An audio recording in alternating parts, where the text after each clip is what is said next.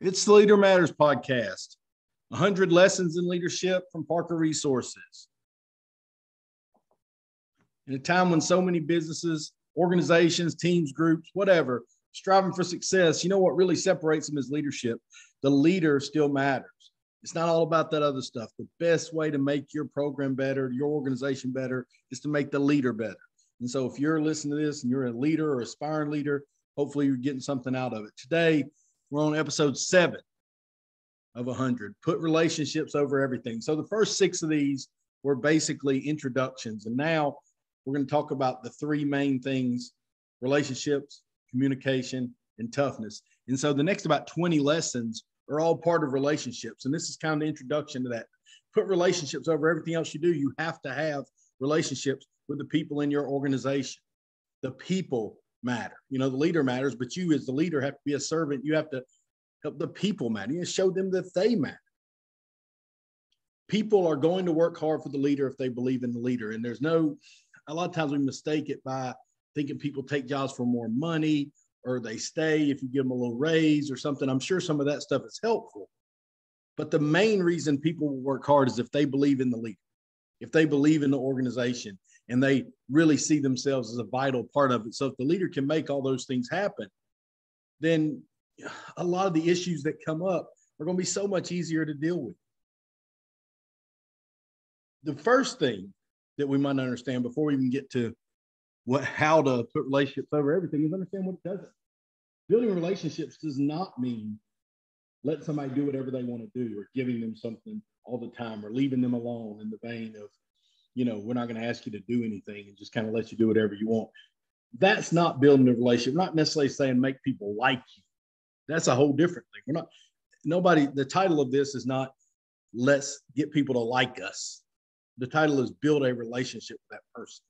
And the relationship is built over a long period of time. How many times have you met people that maybe you liked at first and later thought, maybe that wasn't what I thought, or vice versa? A relationship is built over a period of time. It doesn't mean we're saying as a leader, let people do whatever they want. Or the second thing is don't leave them alone in the vein of, no, I'm just going to trust you in the work. That's not necessarily exactly what we mean either. Build a real relationship, meaning sometimes give them what they want, sometimes leave them alone, but first, make sure they understand that you have their best interest at heart. You care about them, all these things. So what building relationships does mean is show people you care. Be there for them. Be honest with them, even when it's hard, because, sometimes it's easy to say you're honest with people, but sometimes you got to be honest in something that may be a crucial conversation, something they don't really want to hear. Put yourself in their shoes. Make the team, or whoever's on your team, whoever your people are, believe in you, and they believe you will always do what's best for the group. If you can do those things, you can get by with having to tell them something they don't want to hear. You can push them. You can do the things that the leader has to do to make the team better. But you've got to build that relationship, and it takes a long time. Show them you care. Be there for them. Be honest with them. Put yourself in their shoes. Make them believe in you. All those are things that we're going to talk about individually in the next several lessons. So I think about like in HR, in my job, I'm the director of human resources. We recruit, we develop, and we retain. That's it. Everything we do falls into those 3 categories. We're either trying to get new hires, we're taking care of the people we've got, and we're trying to retain them. So all those come down to relationships. You want to recruit people to come to your place, you got to be able to build relationships with people. You want to develop them, make them better at their job, you got to build a relationship with them. You want to retain them, keep them their whole career, you better really have a relationship at that point. So I'm just using that because that's my job, but think about whatever your job is. And I bet it comes down to relationships. I bet that everything you're dealing with is going to come down to building those relationships. And you bring up a problem to me, I could say, well, what's your relationship like with so-and-so? Or how is this going to help you? How can you build better relationships with these people to fix that problem? You're going to see that most problems are going to come down to either relationships, communication, or toughness. And sometimes they overlap, and it could be about 2 or 3 of them. Some people are better than others at this.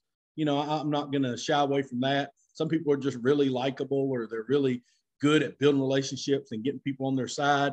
And some people may not be naturally as good at that, but I have learned in my career, and one of the reasons I really and passionate about this project is I do think if you care, you can develop into a better leader and a better relationship builder.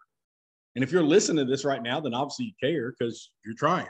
So continue to think of ways you can build better relationships and try to spend the next, maybe 10 of these or so talking about things that you can do to help build just better relationships. So be on the lookout for that, but think right now, what are you doing well with building relationships with your team? What are you good at involving relationships? What needs to improve? What aspect of building relationships are you not as comfortable with or as good at and you have to build on? I've still got things I'm working on that. So, what are some things you need to improve on relationships?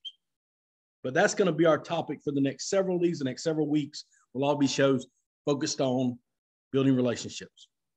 At Parker Resources, we got several things we can help you with building relationships. Sometimes educating yourself, getting more organized is a way to build better relationships. Follow us on social media. You can go to our website and listen to podcasts. We've got some books, and I'll be glad to help you any way I can. Got some great feedback from this so far. Looking forward to 93 more of these after today. So hope we'll see you next time.